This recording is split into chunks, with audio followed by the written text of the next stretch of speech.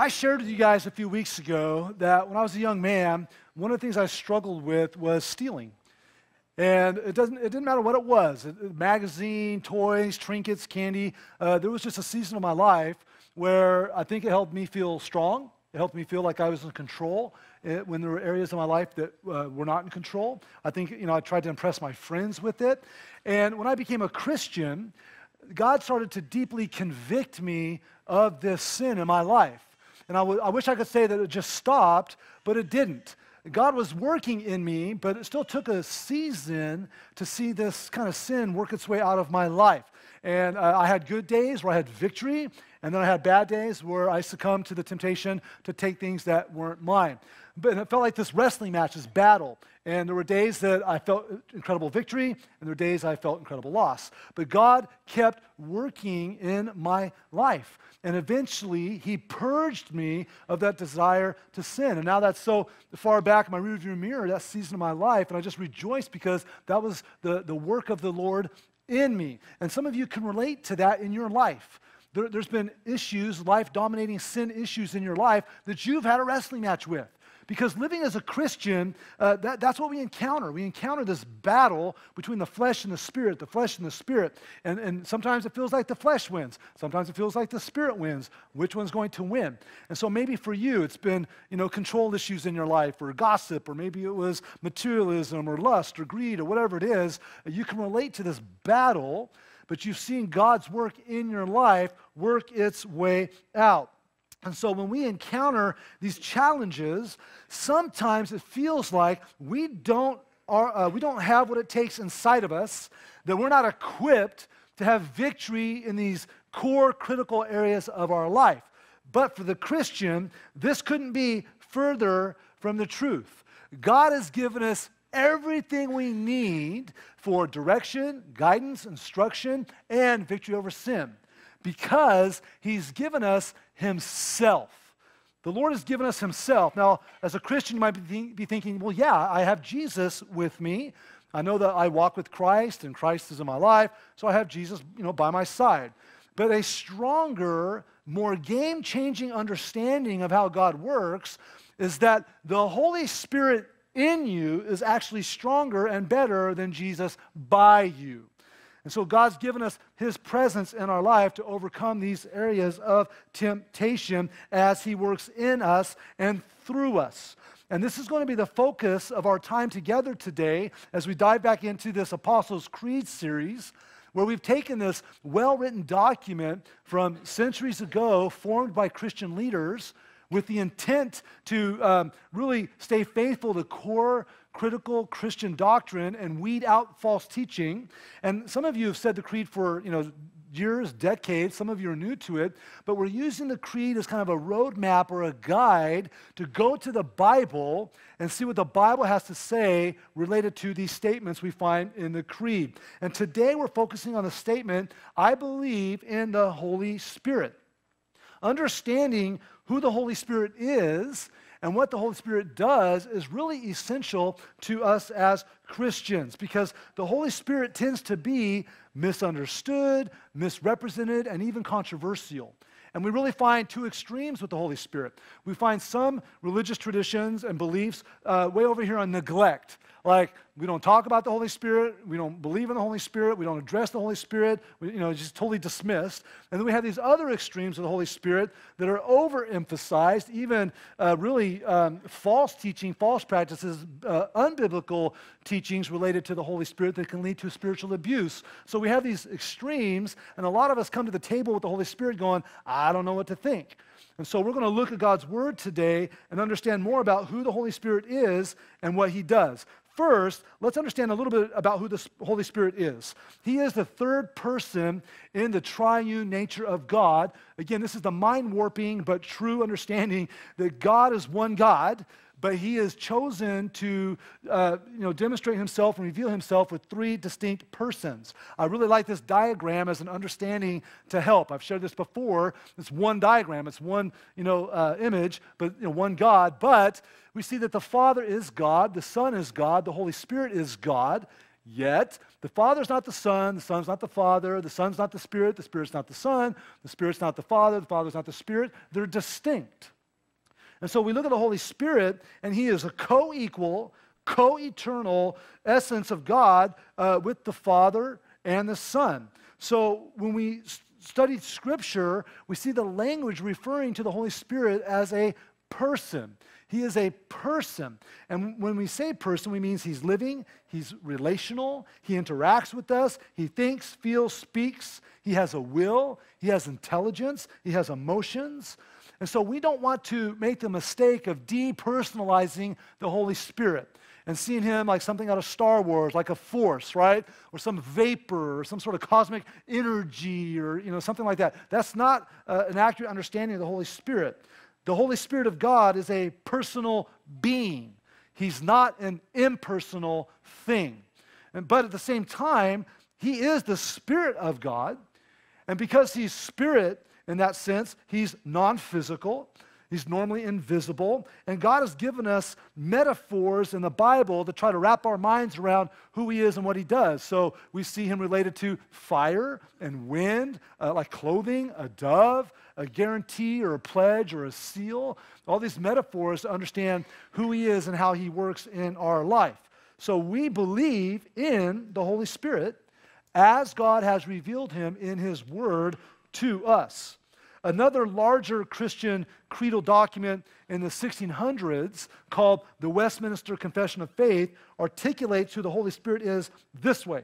The Holy Spirit, the third person in the Trinity, proceeding from the Father and the Son, of the same substance and equal in power and glory, is, together with the Father and the Son, to be believed in, loved, obeyed, and worshiped throughout all ages.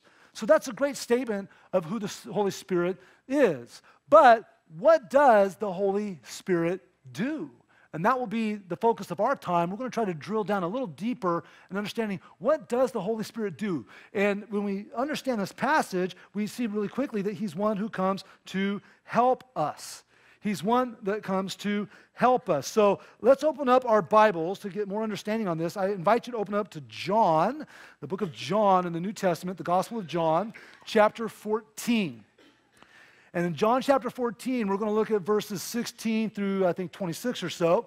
And we're kind of a BYOB church, bring your own Bible. And so we count on you to have your own Bible with you so that you can interact with the text, take notes. Maybe you've got a Bible app on your device that you take notes in and highlight and all that kind of stuff. We just are big on that. If you don't have a Bible, we would love to give you one as a gift for free. So stop by the information center on the way out, get a free Bible. But as we try to understand a little bit more about who the Holy Spirit is and what he does, one of the best voices to listen to is the voice of someone else in the Trinity, right? The voice of God speaking about God. And so we're going to listen to Jesus give us thoughts on the Holy Spirit here in John 14. And as we get ready to look at John 14, we're basically parachuting into a moment in the Bible where tensions are high, emotions are high. Jesus is with his disciples. He's talking about dying. He's talking about going away. The disciples are kind of freaking out a little bit. They're not really liking what they're hearing. And so Jesus is giving last-minute instructions. He's trying to calm them down. He's trying to prepare them for what's about to come. And that's where we parachute in here and look at something Jesus says about the Holy Spirit. John 14, verse 16. Jesus says, "And I will ask the Father, and he will give you another helper to be with you forever, even the Spirit of truth, whom the world cannot receive, because it neither sees him nor knows him. You know him, for he dwells with you and will be in you. I will not leave you as orphans. I will come to you.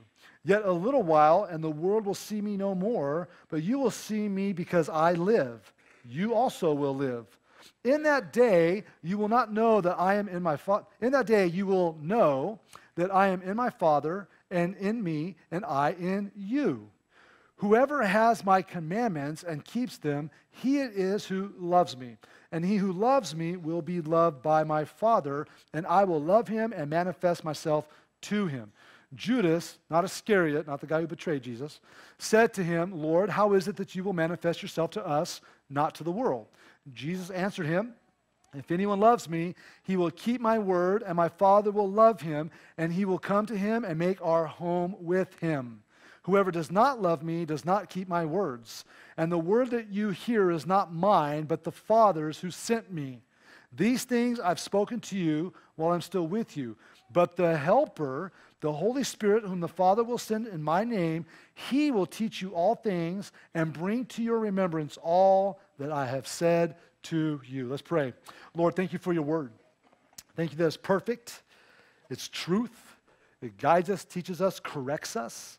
Lord, pray that wherever we're at today in our spiritual journey, those watching online, those in this room, that we will take one step closer to knowing more about you, being more like you, walking in relationship with you.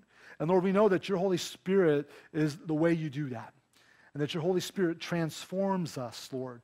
And so I pray that we will be responsive to the nudges of your Spirit today so that we don't just walk out of here with information for our heads, but application and transformation for our lives. So lead us, Holy Spirit, as we look closer at who you are. In Jesus' name, we all said together, amen. So what we see here is this phrase. Jesus refers to the Holy Spirit 2 times in this passage, multiple times in other passage, as the helper. So the Holy Spirit helps us. But how does he help us? Well, I'm going to rapid fire a list of ways that the Holy Spirit helps us. Those of you who like to take notes are going to hate me right now, okay? Take heart because it's on the blog, all right? So if you go to the CVC blog in the next couple days, you'll find it there. If you want to try to write down, good luck. Here we go. Here's some ways the Holy Spirit helps us. 1, he instructs us and reminds us of what Christ has taught. He convicts the heart of sin and righteousness and judgment. He guides us in the way of truth. He reveals God's will to us. He confirms to us that we are children of God and that we're saved. He helps us pray. He gives us spiritual gifts. He gives us the ability to overcome temptation. He calls us to repentance and renewal. He produces the fruit of the Spirit in our life. He gives and sustains physical life. He gives spiritual life and new life. He sanctifies and purifies us. He leads us and guides us. He empowers us and compels us to preach Christ. So the Holy Spirit does a lot for us, doesn't he? He really, really helps us. Now, I don't have time to unpack all those. I mean, we could take 5 minutes per bullet point if you really want to try, but instead, let's just go back to John 14, and let's just look closer at 3 of the ways that the Holy Spirit helps us. And the first way we see is that the Holy Spirit helps us by living in us. He lives in us. Look again at some of what Jesus said in John 14. He said, "For you will know him, for he dwells with you and will be" what? In you. In you, right? In verse 20, Jesus says, "I am in my Father, and you in me, and I in you," right? Verse 23, Jesus says, "If anyone loves me, he'll keep my word, and my Father will love him, and we will come to him and make our home with him." God did not give us some sort of spiritual accessory to help us in our life. He didn't give us something, he gave us someone. And so when you come to that moment of conversion, when you are done trying to please God through good works, when you're done trying to fix your own life through your own ability, when you finally turn from trusting in yourself and trying to do life your way and surrender to the Lord and believe that Jesus died on the cross for your sins, believe that Jesus rose from the grave to conquer sin and death, and when you come to the Lord, at that moment of conversion, the Holy Spirit of God, the God that created all things in the universe, this is mind-blowing, comes and lives inside of you. You can even just do this. If you're a Christian, God's in here. That's mind-blowing because we know what's in here, right? We know what lurks in the recesses of our heart. That God loves us that much that he would want to come live with us and dwell with us. And so at that moment of conversion, he doesn't just give us like, here's some tools, you can use. He says, I'm going to come live in you, and then I'm going to start to work in your life. And this should be very refreshing to us because most religious teaching says it's outside in. You've got to fulfill these rules. You've got to do these traditions. You've got to subscribe to these behaviors. And if you do all this stuff on the outside, eventually it'll kind of leak into the inside and you'll be good enough. That's not what the Bible teaches. That's not what God says. He says, you're a mess. You can't fix it. Stop trying. I'm going to move in, and I'm going to start working on you from the inside out. Like, that should just make you go, amen and thank you, right? Because God loves us that much to come in, and then he starts to work on us from the inside out through the power of his Holy Spirit. The Holy Spirit is in us. That's why it's better to think about the Holy Spirit in you is really better than Jesus beside you. He's inside of you. And this is huge. And think about the disciples right now and how vexing and freeing this concept will be. Because being a disciple of Jesus means you're hanging out with Jesus all the time. You got 12 guys hanging out with the teacher of teacher, right? The counselor of counselor, the rabbi of rabbis. And you can just see the disciples as they're with Jesus. They're hanging with Jesus. They're walking into the village like, yo, we with Jesus, you know? And then all of a sudden the Pharisees are coming up and they're saying, hey, we're going to try to trap you with our words. And Jesus throws it back on them and stumps them. And the disciples are like, yeah, we're with him. Take that, right? And then all of a sudden they're in a boat, storm on the Sea of Galilee, they're going to die. Jesus wakes up, calms the storm. They're on a mountain with thousands of people. No one's got anything to eat. What's Jesus do? Give me a few fish, give me a few pieces of bread. Boom, feeds thousands with leftovers, okay? I mean, oh, Jesus, we can't pay the tax. They want us to pay the temple tax. What are we going to do? We don't have money. Go fishing. Catch that fish. Open up its mouth. There's a coin. Go pay the tax. On and on and on and on. So guess how good the disciples felt to be with Jesus, and then Jesus drops this bomb. I'm leaving you. I'm heading out, and where I'm going, you're not going to be able to come. And they're like, what? So at that point in time, they probably felt absolutely disempowered. They're forecasting the future without Jesus going, how's that going to work? Like, we're going to go backwards now. And then Jesus says something so amazing to them. If you were to look forward a couple chapters, you'll find John 16, and we see some echoes in John 16 to John 14. And in John 16:7, Jesus says this. He says, nevertheless, I tell you the truth, it is to your advantage. Some versions say it's to your good, right? It's to your advantage that I go away. For if I do not go away, the Helper will not come to you. But if I go, I will send him to you. So now we look at the narrative of Jesus. And here in a month, we're going to celebrate his miraculous birth. And then we look at this miraculous sinful life. We look at this sacrificial death on the cross for the sins of mankind. We look at 3 days in the grave, raising on the third day, conquering death, conquering sin, hangs out for 40 days, lets people see him. Hey, see me, touch me, smell me, listen to me. And then he ascends to heaven like we talked about a couple weeks ago, right? And when he ascends, he sends the Holy Spirit. How is that an advantage? Because up to this point, the ministry of Jesus was localized. Like it was with those 12 guys or whoever Jesus was with. It was in Jerusalem. It was in Judea. It was in Samaria. But when he left and sent his Spirit to live in all believers, then what happens is every believer's got the presence of Jesus, and now they're going all over. So isn't it an advantage that instead of 12 guys hanging out with Jesus in Jerusalem, now we've got millions of Christians all over the planet filled with the Holy Spirit doing God's work? That right now, as we're sitting here as a Christian, we've got brothers and sisters in Christ in Asia, Africa, Europe. We've got them over there in India. We've got them over there in Indonesia. And they're also loving God. The Holy Spirit's working in them and through them too. Isn't that the advantage? And so this is like Jesus is going, this has been good. This has been great, guys. It's going to get better. Because I'm going to send the Holy Spirit, and the Holy Spirit's going to come and live in you. And when he lives in you, he works in you.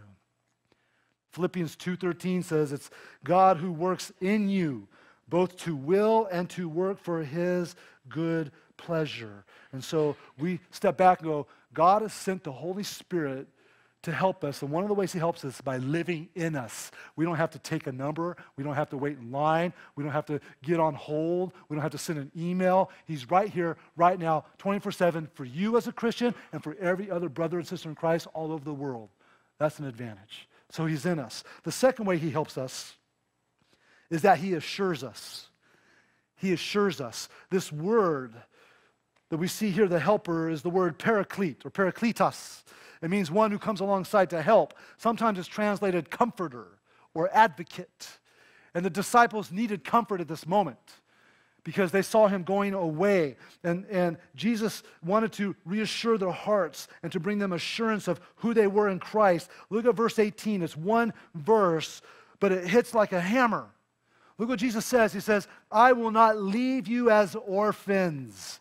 I will come to you. Jesus wasn't going to abandon them. He was going to move them into a chapter where the help and the identity was going to even increase as a child of God. And so we see a lot of things when we understand this. The disciples were probably feeling like they were going to be abandoned and forgotten. And Jesus is hitting this head on, saying, no, I'm not going to abandon you. I'm not going to forget you. I'm going to do something even better. I'm going to come move in with you and everyone else is to follow. And what happens is there's assurance that's taking place. And when he says, I'm not going to leave you as orphans, we understand that Jesus is saying that's a bad thing. Being an orphan is a bad thing. I think it's appropriate to look at this passage right now because November is Adoption Awareness Month. Today's Adoption Awareness Day. Last week was Orphan Sunday. And so we know that God has a heart for adoption. God doesn't want to see orphans. It should break our heart that right now there's over 26 million children on this planet with no mom and dad. No mom and dad, 26 million. And so God is against orphans in the sense that he doesn't want them to be orphans. He wants them to be in homes. And so he's bringing this concept to the table to these guys. I'm not going to abandon you like that. And so we tie into that with our church when we are big on adoption. Last service, we got to see a kid who was adopted into a forever home family get baptized. It's just a beautiful thing. It kind of jacked me up for a couple minutes watching this beautiful story unfold. And so we're big on adoption because God's big on adoption. And so just a reminder that after the service, maybe you've been thinking about or exploring the idea of adoption. We have an adoption information meeting. Just go and listen. Like I said last week, we're not going to stick you with a kid and make you walk away. You know what I'm saying? It's not like you're not going to get paired up and walk out. No pressure.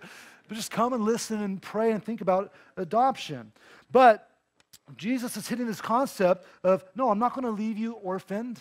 I'm not going to abandon you. In fact, again, he says, we're going to come. The Father and I are going to come, and we're going to make a home with you. And this is going to be comforting for the disciples because all that they're hoping in, they feel like is being stripped away. And they're going to be forgotten and abandoned. And Jesus is saying, no. See, we need to be comforted by God and his Spirit in the same way. Because everybody is really afraid of being abandoned. Even the most successful, wealthy person is afraid of being abandoned. Or that what they're staking their identity and self-worth in can be stripped away, leaving them feeling less, being less. For example, what if you lose the job? What if you lose your title? What if you lose your admiration? What if you lose your money or your house? What if you lose what you think is control over certain things in your life? What if you lose the image that you so desperately built up that somehow you've staked your identity and self-worth in? If all that goes away, then what do you have? And so the Holy Spirit comes in and assures us that no matter what's taken away from us, if we're a child of God, that can't be taken away. That's not going to be taken away from us. Look what we see in Romans chapter 8. Romans chapter 8, it says, for all who are led by the Spirit of God are sons of God, for you did not receive the spirit of slavery to fall back into fear, but you've received the spirit of adoption as sons, by whom we cry, Abba, Father. The Spirit himself, here we go, bears witness with our spirit that we are children of God. The Holy Spirit assures us that once we come to faith in Christ, the grip that God has on you will never be loosened or opened. That once you're God, you're his, which should be so freeing because some of you, you're still trusting in your paycheck. You're still trusting what people think of you. You're still trusting in others admiring you for self-worth and identity. And here's the thing, all that can change and most likely will change. And the Holy Spirit tells you, but if you're my child, if you belong to the Father, that will always be the case. He'll never let go of you. He's not going to abandon you. He's not going to orphan you. Now look, some of you are struggling with this right now because you're going, I feel forgotten by God. Like, let's be honest. How many of you ever felt forgotten by God? Come on, seriously. There have been times when all of us have felt forgotten by God, abandoned by God. Look, I don't know why God has not removed that painful thing from your life. I don't know why. I don't know why God has not given you one of the biggest desires of your heart. I don't know why. But I do know this, he loves you. He hasn't abandoned you. He hasn't forgotten you. You're his. And the Holy Spirit just says, you've got to trust your Father. You've got to trust his sovereignty. You've got to trust that he knows. And some of you are going, yeah, but he didn't give me everything I want. Okay, let's talk about that for a second. If we talk to a child and they're given everything they want, would we say that's good parenting or bad parenting? Bad parenting. The kids are going, that's good parenting. All the children right now are going, no, that's good parenting. We know right now if we just, from the get-go, let our kid have everything they want, a lot of them wouldn't make it past 10, right? God knows what's best for us.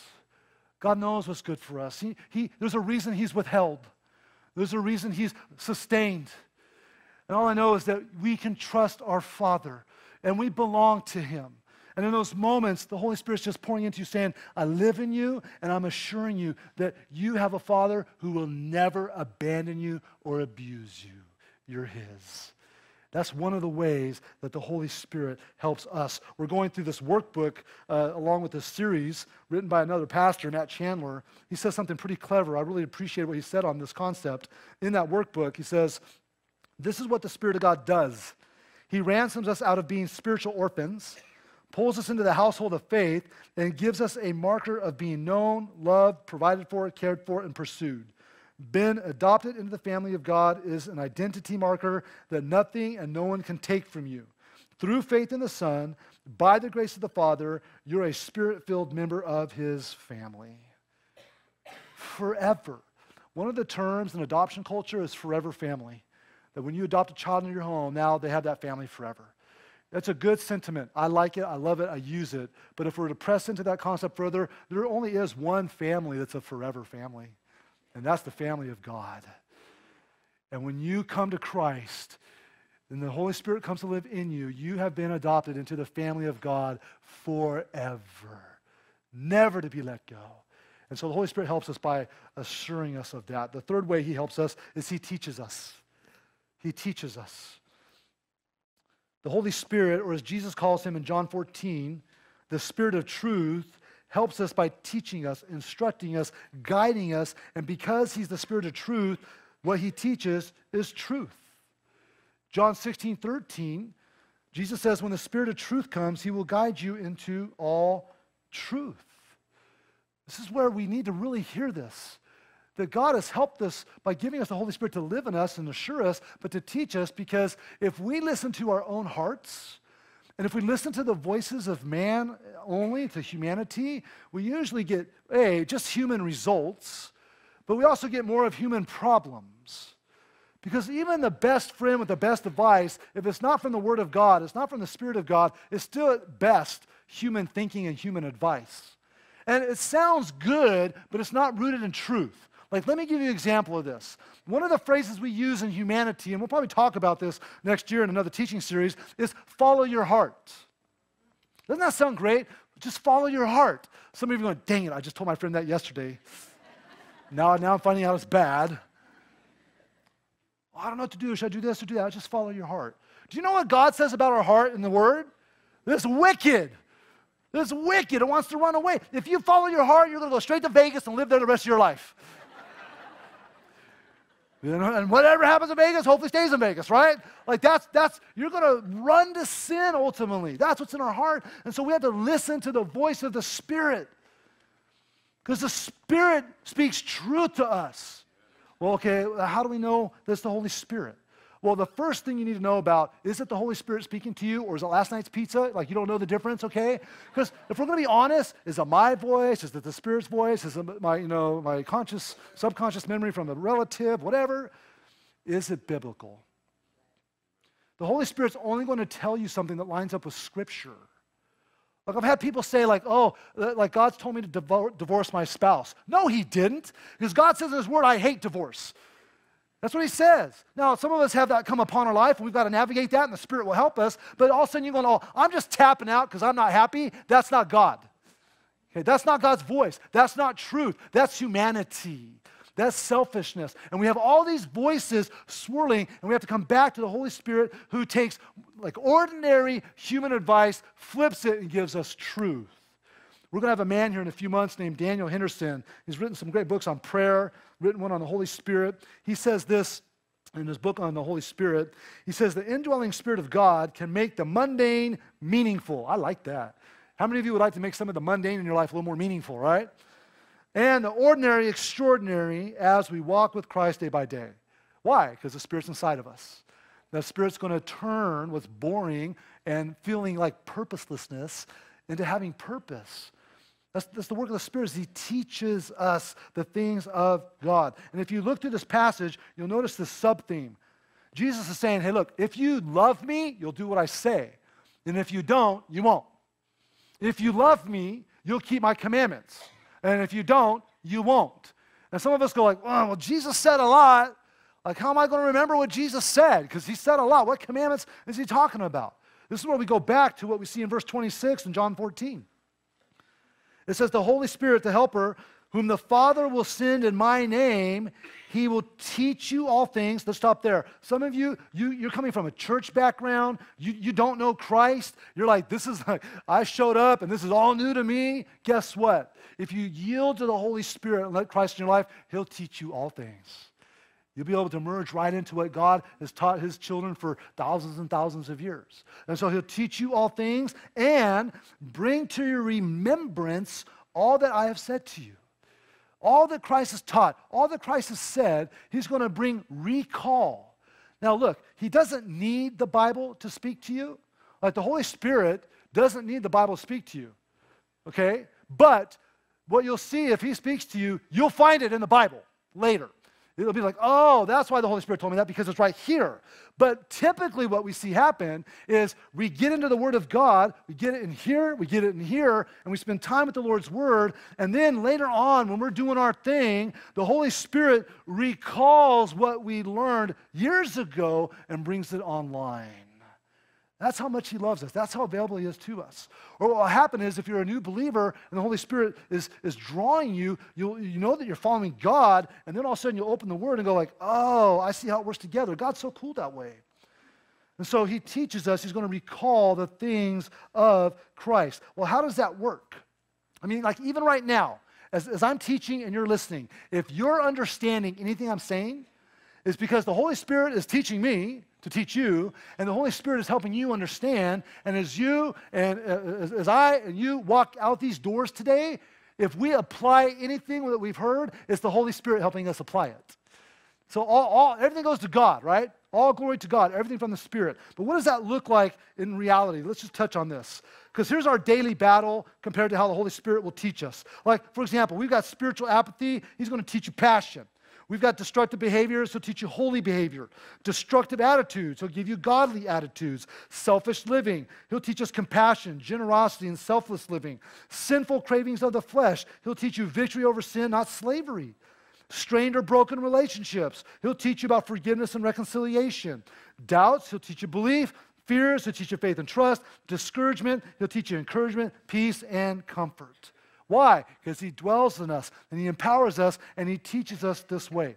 And as the Holy Spirit works in us, eventually it starts to work its way out of us and through us.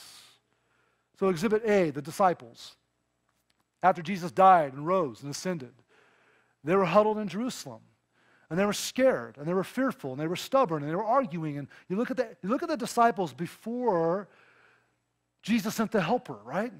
And then you look at them after. What happens when we see in Acts 2 when the Holy Spirit comes? They go out. They're courageous. They're bold. They're preaching the gospel. They're generous. They're more surrendered people. And so this is what happens in the Holy Spirit. When you think about the Holy Spirit working through you, think about the fruit of the Spirit. Love and joy and peace and patience and kindness and goodness and faithfulness and gentleness and self-control. Like those things are good for us. Like it's good that I experience patience if the Holy Spirit's working in me, but ultimately His work in me is going to be felt by someone else, right? And so He's going to work through you. So there's going to be other people on the receiving end of our love, the love we give or the joy we have. Other people are going to experience the peace we possess or the patience we demonstrate, or the kindness that we offer, or the goodness we emanate, or the faithfulness we demonstrate, or the gentleness we display, or the self-control we express. And so He's teaching us about such things and then empowering us to live it out through us. So, if you're a Christian parent, it's the Holy Spirit that's giving you this intense and unbreakable love for your child, especially their soul and eternity. If you're a Christian son or daughter, it's the Spirit that teaches you how to respect and obey your parents. Christian teachers, it's the Spirit that's stirring a desire to influence your teachers or your students far beyond their report cards. As a Christian medical professional, it's the Spirit that gives you a greater sense of mercy and care for your patients. As a Christian business person, it's the Spirit creating a deeper sense of integrity in your business dealings. As a Christian neighbor, it's the Spirit that compels you to walk next door or across the street to engage your neighbor, hoping that at some point you'll get to share the love of Christ with them. This is what happens when we come to Christ, and then the Holy Spirit moves into us, and then he works in us and through us. And so, yes, we have challenges every day, battles we fight every day, wondering if we're going to be able to have victory. And in the Holy Spirit, we can. I want to illustrate it this way. Let's say that this vase is us, right? Well, if you are not a Christian yet, you have not come to that point to surrender your life to Christ, it's kind of like this. If the water represents the Holy Spirit isn't coming into you. He's working around you. He's kind of doing stuff around you, but he's not going into you. But the second you come to faith in Christ, what happens is then the Holy Spirit fills you up, and now the presence of God is in you. And then you think about the challenges you have. Like, will I be able to overcome that sin? Yes, because not only is he in you, he's going to start to work through you and flow out of you. Am I going to be able to, have victory over these areas of struggle? Yes, because the Holy Spirit's in you, and then he's flowing out of you. And some of you are going, great, your analogy kind of stinks because now you're out of the Holy Spirit. Well, no, because the Holy Spirit never stops. I don't have the strength for this situation. Yes, you do, because I'm in you and I'm working through you. I don't know if I'm going to be able to witness to my friend because they're really, having a hard time. No, because I'm in you and through you. And the Holy Spirit just keeps working in you and through you, and he doesn't stop because he's God. And you're thinking, really? Now your pitchers are empty. Well, I've got a baptismal back here. So we can do this all day long, people. Like, God's just going to keep it going. In you, through you, in you, through you, in you, through you. This is what the Lord does for his children. And so as we think about application, like the very first thing you have to realize is if you don't know Christ, if you're sitting here trying to do life on your own, like you're tapping into human wisdom, human strength, human thinking, you're going to get human results. Is that really what you want to do with the rest of your life? Is that really how you want to posture yourself for what's after this life? Because after this life is the next life, forever, apart from God or with God. And so if you don't have Christ as your Savior, the first application is come to Christ and believe in him.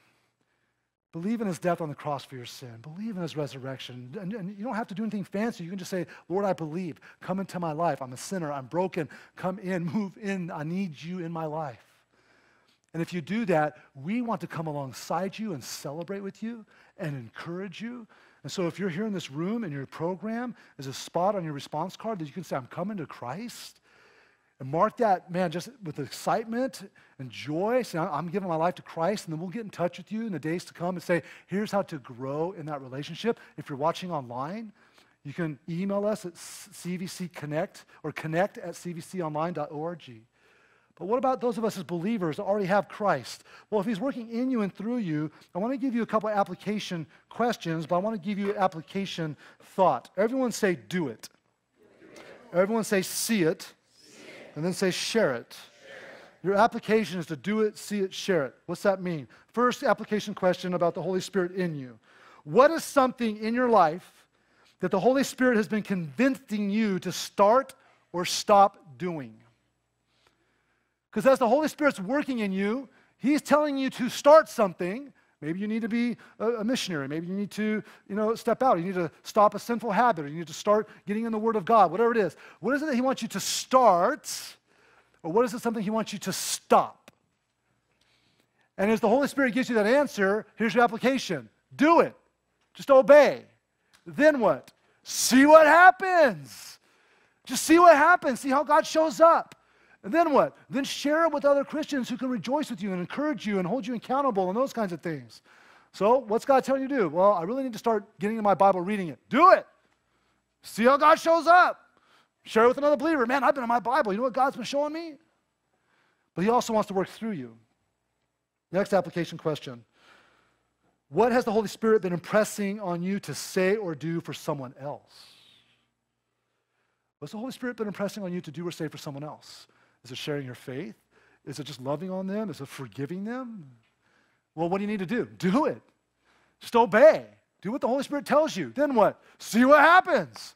Forgive that person. Step out and love on that person as God shows you, and then share that with some other believers. Man, you wouldn't see how God shows up. I did this and did that, and God showed up. Like, just do it. See what happens. Share with others.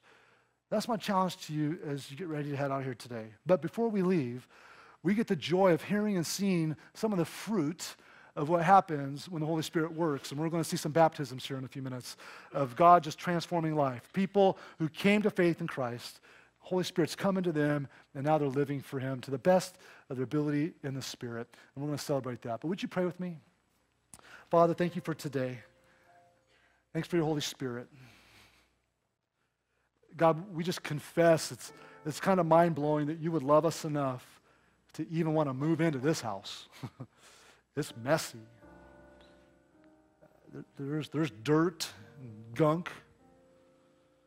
And there's broken things. But you just come in anyways. And you clean it up. You tidy it up. You repair broken things, or you replace them with things that are even better. God, would you forgive us for neglecting such the beautiful gift of yourself and your Spirit? God, would you forgive us for not tapping into this power that the God of the universe has put inside of us to speak and act ways that can change the world? God, we're so weak and cowardly. Would you forgive us for caring more about the opinions of people than the opinions of our Heavenly Father? So do a work in our life. Lord, I pray for those people here and online maybe that they need to surrender their lives to you as Savior. Would you just give them the courage, the strength, the conviction to turn to you today, to let us know how we can help them. And Father, would you help us to start or stop what we need to do in our life so that you can continue to work in us through your Spirit? And would you allow us to step out and do what you want us to do or say to someone else because of your Spirit? And Father, thank you for the gift of celebration that we get right now to watch these brothers and sisters share joyfully what you've done in their life. We love you. We praise you. In Jesus' name, we all sit together.